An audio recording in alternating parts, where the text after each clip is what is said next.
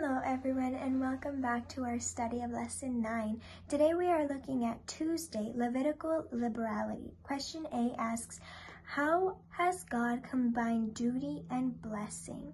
For this, let's read from Proverbs chapter 11, verses 24 and 25.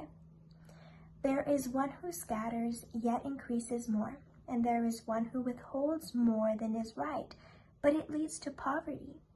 The generous soul will be made rich, and he who waters will also be watered himself. So here we see that as you give, you will receive. As you water, you will be watered.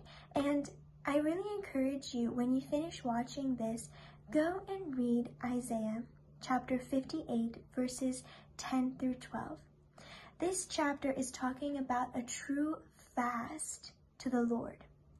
And it mentions a lot about how we should be giving to other people, how we should clothe other people, how we should be to the hungry, to the suffering, to the poor. And it really, really talks about how you can pour yourself out to others. And I think that works well here, because as you pour yourself out, God will pour into you. And he will give you light, and he will give you strength from above. So let us remember that a generous soul is made rich. Let us pour ourselves out to God. Let us pour ourselves out to others. I want to read the last note under A.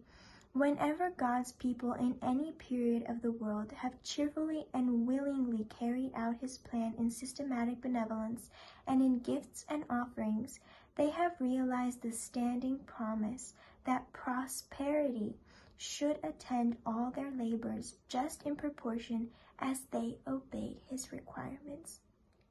So let us be generous in giving to the Lord. Question B.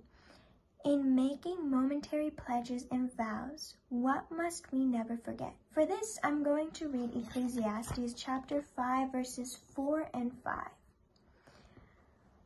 When you make a vow to God, do not delay to pay it, for he has no pleasure in fools.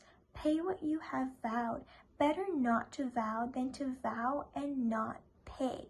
So when we make promises to God, when we make vows to God, let us remember we need to keep those vows. It's better if you did not vow than to vow and break it.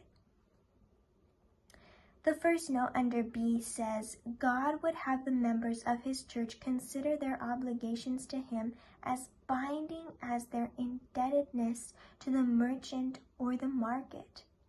Let everyone review his past life and see if any unpaid, unredeemed pledges have been neglected, and then make extra exertions to pay the uttermost farthing. For we must all meet and abide the final issue of a tribunal, where nothing will stand the test but integrity and veracity.